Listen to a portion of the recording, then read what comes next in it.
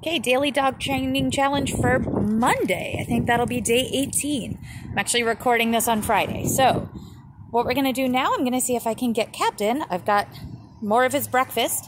I'm going to have him do a few tricks, and then I'm going to throw his food into that little patch of yard, and then he can hunt for it. So this is another get your dog to eat in a new way that doesn't include a dog food dish.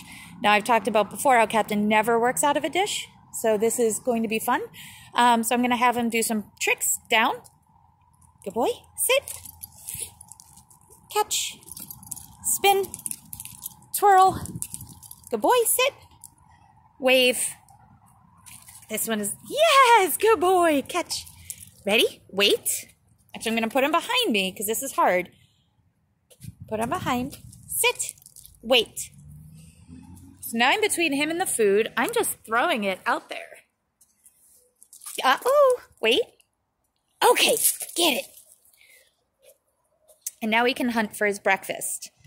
So if you happen to have a place like this, you can work your dog for a couple minutes for their breakfast and then throw the food and let them sniff for it. That'll get them nice and tired if you're still stuck in the house.